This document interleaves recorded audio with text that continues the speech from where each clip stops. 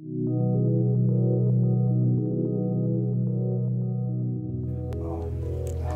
Nice Post. According to the CDC, 1 in 2 Black gay men and 1 in 4 Latino gay men will get an HIV diagnosis within their lifetime.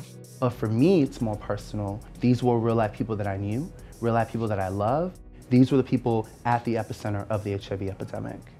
HIV treatment has evolved enormously. I remember when I was coming out of medical school, we still had patients who were on large amounts of pills, whereas now we have several options that are 1 pill once a day. Many of us who were around then talked about what we call the paradigm shift. I believe we're at the same kind of inflection point now, that between highly effective treatments and pre-exposure prophylaxis, we can end the epidemic. Hey, how are you? Good, how are you? Very good. Getting to zero is the goal of getting to 0 new infections, 0 AIDS-related deaths, and 0 HIV-related stigma. People who are on treatment whose virus is suppressed do not transmit HIV to their partners. It is, the key tenet now of what's called treatment as prevention. What's also been added to this area of treatment as prevention is the flip side. People who are not infected, who take specific medication, can protect themselves against HIV. The current generation of PrEP is a single pill once a day for people who know that they are not likely to use condoms in a setting where they may be exposed to HIV. When I got on PrEP, it really was about how is it that I can stay negative and how is it that I can raise my own community's knowledge about Truvada as prevention, as HIV prevention. I highly encourage everyone who is sexually active, any man who has sex with men who is sexually active, just to get on PrEP. When I first got diagnosed, it was obviously a challenge to figure out how to grapple with. It's the personal, social stuff that makes it challenging still. Disclosure, stigma, things like that. I feel like in general, I'm one of the lucky ones where it's something I can manage for the rest of my life.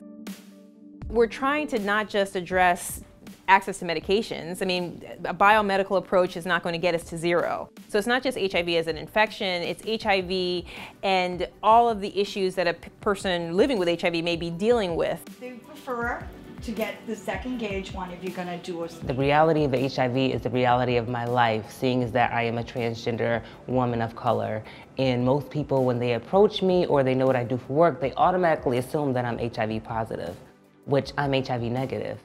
I am helping people in my community beyond medical care and prevention by assisting them with a wide range of essential services, or assisting them with finding a culturally competent PCP or surgeon. It's really difficult to be around people and be so vulnerable. Cultural competency is a huge piece of this puzzle. People need to feel comfortable talking to healthcare providers, whether they be their doctor, their nurse. You need to have that interpersonal interaction, and you need not to feel as though you're being stereotyped. We need to address housing issues, homelessness issues, nutrition issues. So that's pretty much the basis of my job, is knocking down these barriers. It's got to be such a multifaceted approach if we're going to be successful.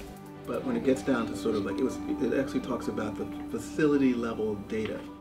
There are 700 new infections per year here in this state. It makes it harder to get to 0 actually, when you think about it, just because you have to think that those are oftentimes the most vulnerable individuals who are contracting HIV here in the state because we're doing so well overall.